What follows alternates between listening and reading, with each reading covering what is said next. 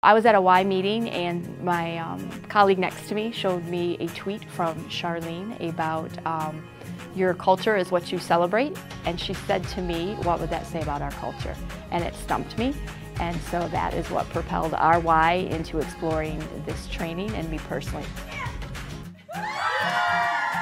One of the reasons I decided to become a trainer is I feel like every opportunity is an opportunity for inspiration. The volunteer who greets people at the door, the guy that mows the lawn, the person who swipes people in with their cards at the front desk, they are living our cause whether they know it or not.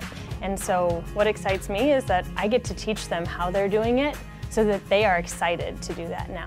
In all the things that I've done in the YMCA, this is by far the most fulfilling. For me, it is connecting with young staff, connecting with volunteers, connecting with other staff that I can help them to get themselves engaged in what we do here at the Y. Well, we want to take this training and anchor it back to our actual culture. So how does this training propel our culture or enhance or make it even more intentional in what we're trying to do? So this academy will help us train other folks who can just talk about our cause and our why and have more tools in their toolbox on how to do that. It was one of the best 2 days I spent in a long time.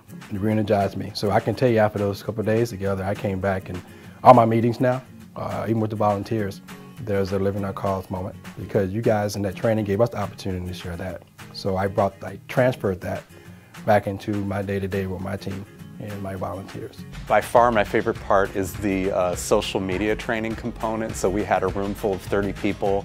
We were encouraged to bring out our smartphones, log on to Twitter, and actively tweet and lift up one another's stories and experiences. So I think it was a perfect exercise, and it's a skill that I plan to take into my work moving forward. I'm very excited to introduce these nuggets and storytelling techniques throughout my Y and other Ys around the community because they're fun and you get to know people. It makes a really big difference when you actually take time to get to know your staff and your members. So I think this training is really going to help those people do that.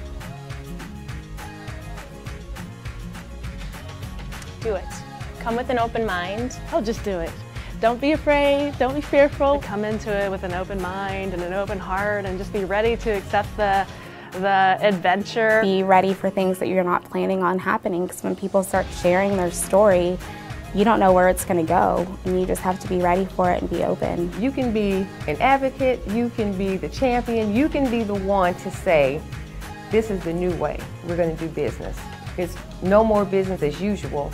It's a culture. It's the way we're going to work. It's the way we're going to play. It's the way we're going to welcome. It's the way we're going to swim. It's the way we're going to play basketball. It's the way we're going to do everything. And we get to be a part of that.